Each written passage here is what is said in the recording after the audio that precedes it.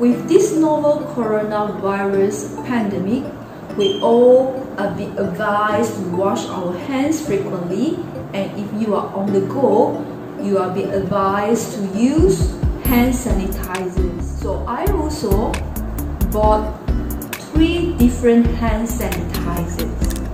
Okay, so the big bottle consists of 66% of denatured alcohol, and this medium-sized bottle consists of 70% alcohol, and this small bottle consists of 75% alcohol. So could you make a guess which of these hand sanitizer is the most expensive one? Hey students, I'm Teacher Tang. So today we are going to talk about concentrations expressions. Amount of solute dissolved in a quantity of solvent or solution. For example, if you have 2 solutions of equal volume, the concentrated solutions means that that particular solutions has higher amount of solute dissolved in it compared to dilute solution. There are a few ways to express solutions concentrations. In this video, I'm going to cover 5 ways to express solutions concentration. So the first way is molarity. So what is molarity? So molarity defines solutions concentrations in terms of number of moles of solute per liter of solution. So this gives the formula for molarity, which is moles of solute over the volume of solution. And based on the formula, we can see that the unit for molarity will be mole per liter, or we can just write it as BM molar. In chemistry lab, due to safety purposes, we often see the solutions being labeled with their molarity. For example, the sodium hydroxide solutions here is being labeled 6 mole per dm cube. So 6 mole per dm cube is the molarity of these solutions. So what does this 6 mole per dm cube mean? Before I explain further, you must know that 1 dm cube is equal to 1 liter. So 6 mole per dm cube is equal to 6 mole per liter. So based on molarity definition, basically it means that if there is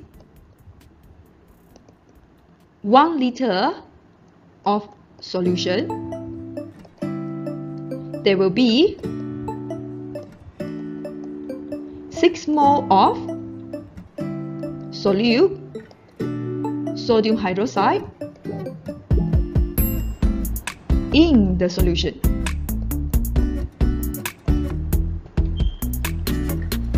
The second way to express solutions concentrations is molality. So molality is defined as mole of solute per kilogram of solvent.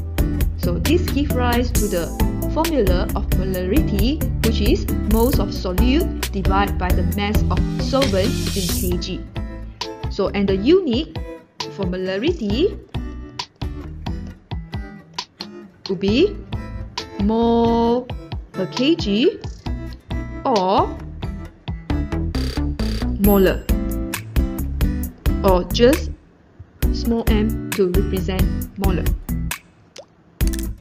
If given a sodium chloride solution with 0.15 molality, so what does it mean? Based on molality definition, it means in 1 kilogram of solvent, in this case most likely it will be water, 0.15 moles of sodium chloride solute has been added in order to prepare this 0.15 molar sodium chloride solution. The third way to express solutions concentrations is mole fraction. Mole fraction is defined as mole fractions of a component of a solution. From this definition, it gives rise to the formula of mole fractions, whereby mole fraction is equal to the moles of a component over the total moles of all components in the solution.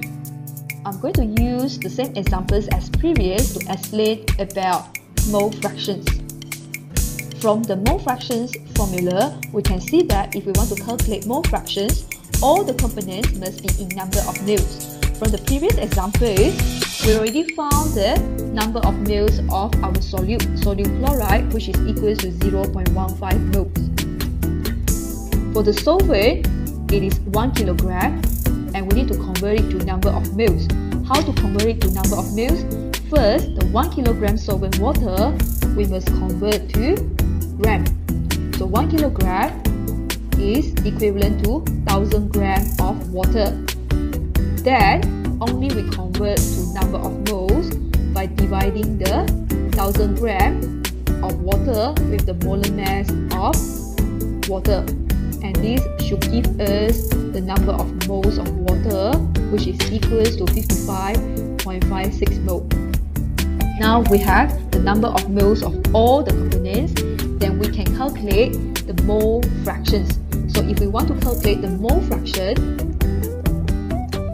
of solute sodium chloride in the solution, so basically we just need to divide the number of moles of the solute sodium chloride with the number of moles of total components in the solution. So the components in the solutions consist of the solute and also the solvent, and this should give us 2.693 times 10 to the power of negative 3. So mole fractions is uniqueness because the moles in the denominators is cancelled out with the moles in the numerators.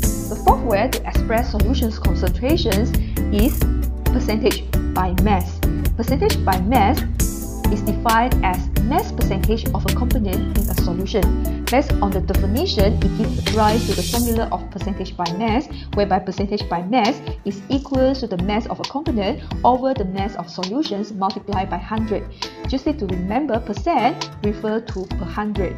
So if you have been given a HCl solution and stated there 36% HCl by mass, basically it means that in 100 grams of the solution, 36 grams of it is HCl solute. So the fifth way to express solutions concentration is using percentage by volume.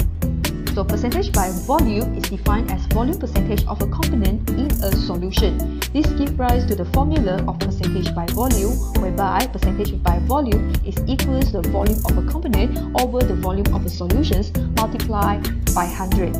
So again, percent means per 100. So if given a disinfectant with 70% ethanol by volume, basically it means that in 100 ml of a solution, 70 ml is the solute ethanol.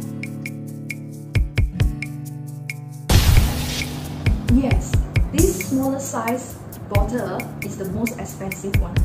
Why? Imagine these 3 hand sanitizers are 100 ml solution. So for the biggest bottle, it consists of 66% alcohol, means that out of 100 ml solution, 66 ml is the alcohol.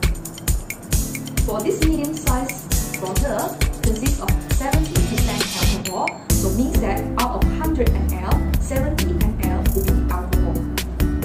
For the smaller size bottle, so out of 100 ml, 75 ml will be the alcohol, because stated there 75% denatured alcohol. So can you see that why this smaller size bottle is more expensive? Because it consists of higher amount further reading, you might want to refer to the Brown's book, page 582 to 584.